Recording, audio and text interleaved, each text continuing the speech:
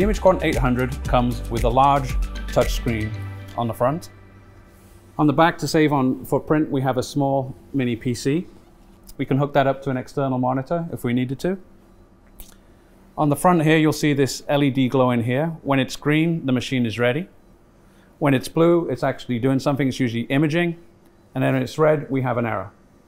Okay, if we look inside the machine here, you'll see there are two positions. There's an upper position and a lower position. The upper position we can use for chemiluminescence, and also we can do that in the bottom position.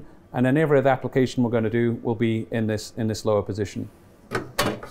If you look at this black tray here, we're going to use this for doing chemiluminescence and our fluorescent applications.